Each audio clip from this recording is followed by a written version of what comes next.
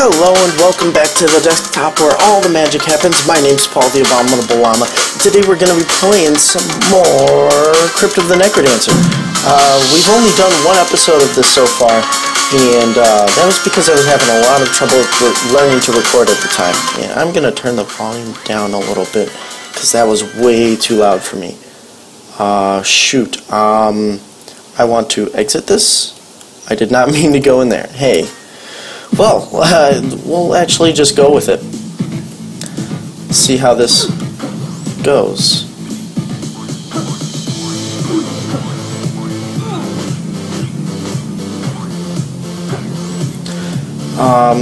Wow.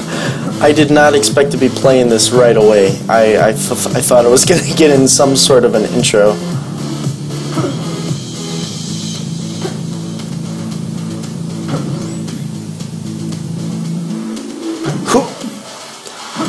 So yeah, it's been absolutely forever since we played anything like this, with the exception of Binding of Isaac. We already died. So I guess we're gonna try doing the daily runs, return to lobby, these daily challenges, because I believe they're random seeds created by the person who creates the game, and it gets updated daily, obviously. So we're going to try doing that because zones 1 through 4, I've gotten to zone 4, but I haven't been able to actually beat the final boss. But let's give this daily challenge a try and see how that goes. Jump right in. Daily challenge. Complete all zones in one run. All players get the same dungeon. Resets daily at midnight GMT. And that's like general midnight? I don't know what that means. Continue? Yeah, why not? Let's give it a shot, see where we rank. So this is kind of like the Binding of Isaac daily kind of things, from what I can tell.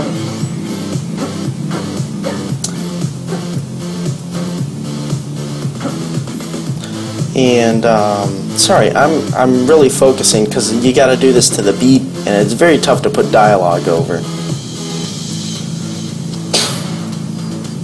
Alright, we're going to grab that spear as soon as we possibly can, because that stuff's very expensive.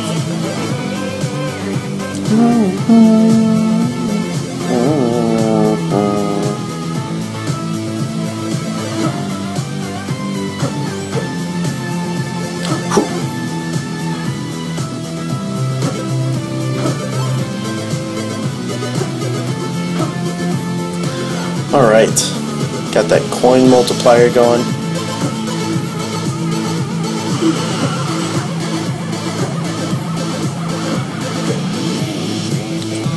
Okay, we do have 100 coins now, so I kind of want to go grab that spear real quick. And I think we're actually going to die really soon.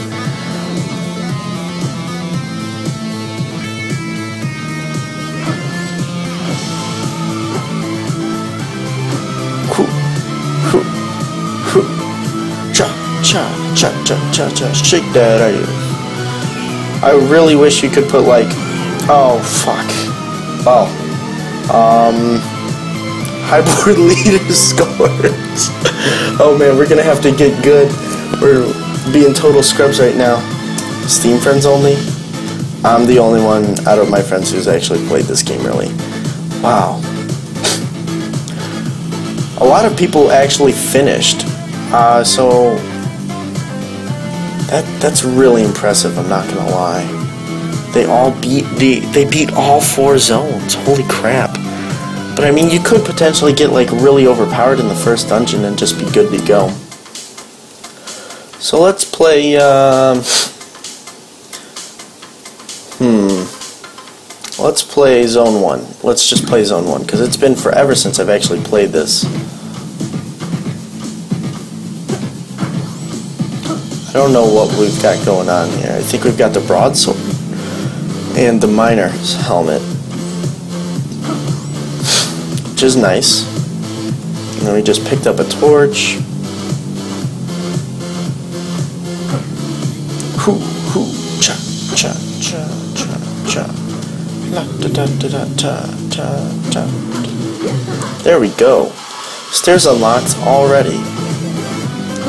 So I feel like this is actually gonna not take all that long, but if you like this game, don't hesitate to check it out, because it's a really fun game, and maybe we could like compare scores or something. Very enjoyable, to say the least. Where's the shopkeep? Here he is. We've got the chicken, and we'll grab the backpack, and that's it. We'll leave it at that, because we don't need any of the other stuff right now.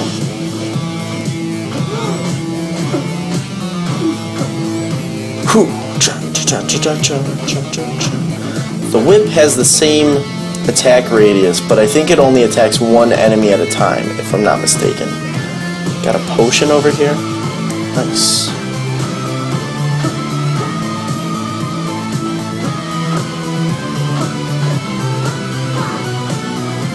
Get all that money, yo. Alright, next floor. So each floor has the tempo up.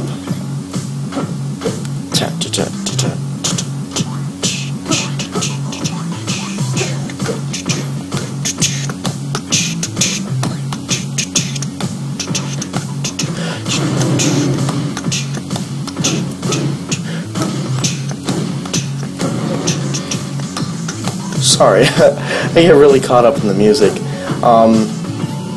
So lately, I've just been working on school. I had a bunch of tests last week. Dark Souls 3 came out, and I spent the entire weekend beating that. And I beat it, and I plan on creating some sort of no-nonsense kind of playthrough, but I'm not sure if I want to play Dark Souls, all the Dark Souls in chronological order, or something of that effect.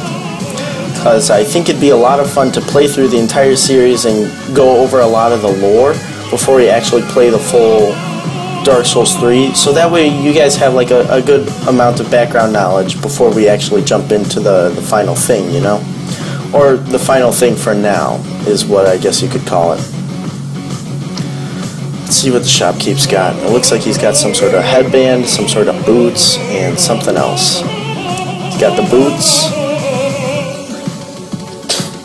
Can we put this on? No, we give up the miner's helmet, and that's too important to me.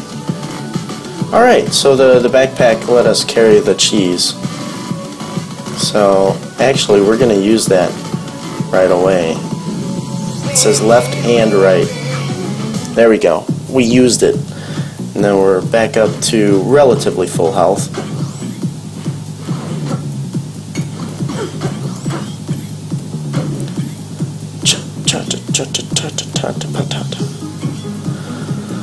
So it looks like that heals us every time we get a kill, or that blood spear does.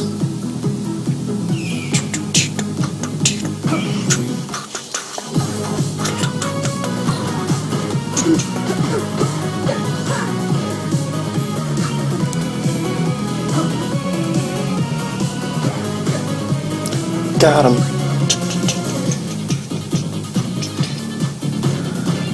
I don't know where the boss is. I'm a little worried right now because we haven't found him yet. Is that a glass whip or just a strong whip? It's just a strong whip. We'll take that. Heals each level. Do we have anything in that slot? No, we don't. Perfect. All of that was useful. Alright. Wow, that's a lot.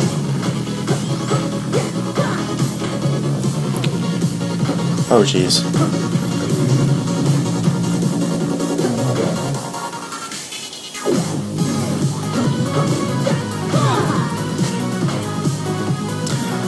Wow, lots of coins.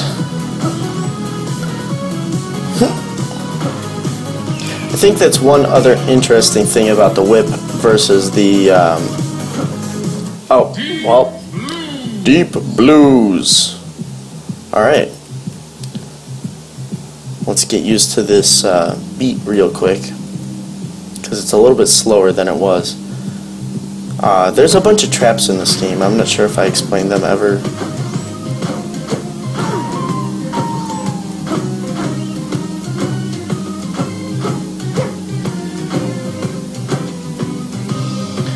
Let's attack the main guy.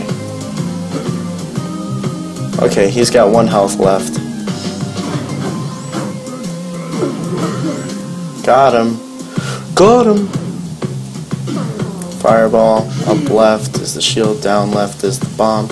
And then I think we actually finished Dad it. was always coming and going on his Cutscene. adventures. But this time he seemed more excited. He said he'd found it, some great treasure. When I was older, I found the notes he left behind. Directions to a graveyard. Uncle Eli tried to stop me. But Dad had been gone for 2 years. I had to find him. Oh. So, what I forgot to put in the video, either of the video, was, what was it? The cutscene before the game actually starts. So let's go back to the lobby.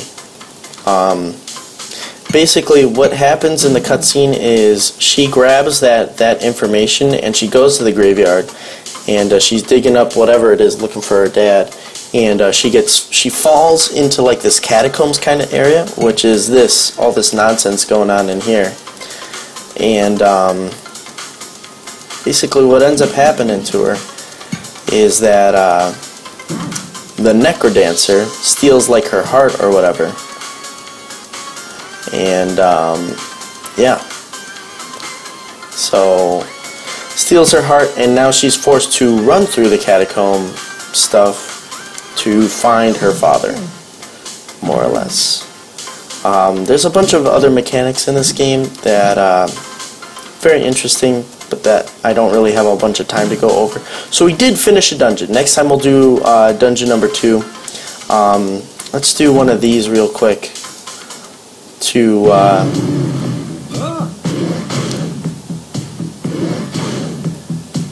go over. Well, just to fill up the last like 3 minutes if we don't finish this.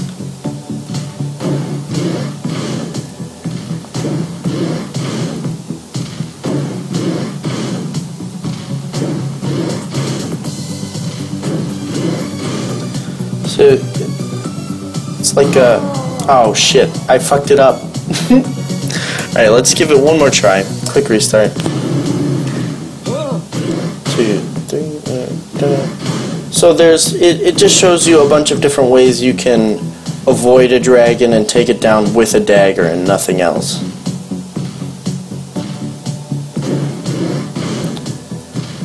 So I messed it up again.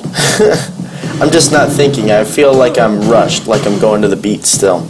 But this character is called the Bard, and basically he sets the tempo. So like if I just sit here, the dragon will never move. But I feel like I'm still moving to the beat, you know? So it's down to attack, you move over a little bit, and it's got that little bit of a wind up, and it waits a few seconds. So in its way, you attack, you move out of the way, and you just repeat that process.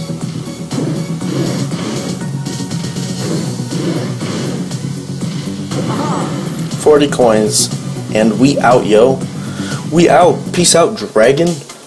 Alright, thank you guys so much for watching. I really do appreciate it. It's been about 13 minutes, so not quite 15, but we'll work on that. We'll try to make the dungeons last a bit longer. We'll do other things. Hopefully tomorrow there will be another challenge. It says 7 hours because it's about noontime where I'm at, and hopefully by that time GTM time is midnight. So I'll see you guys tomorrow with another one of these. If you like the video, please do not hesitate to let me know. It lets me know that I'm doing what I'm setting out to do, and that is to entertain you. And I would really appreciate that if you let me know that I'm doing what I'm accomplishing my goal for this episode, I guess.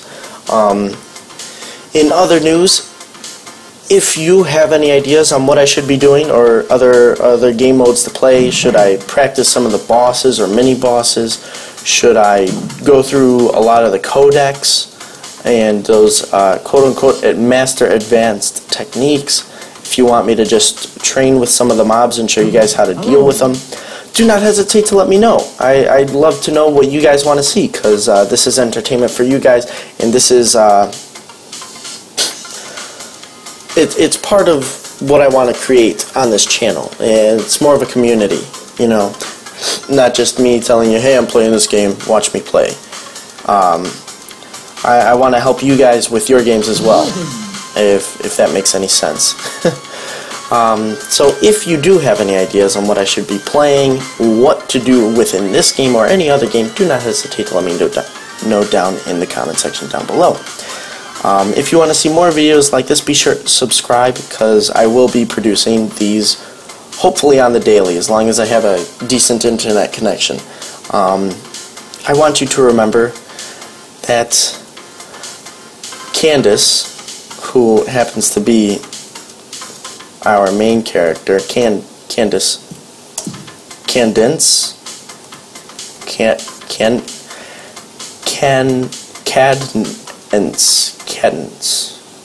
Cadance, perhaps.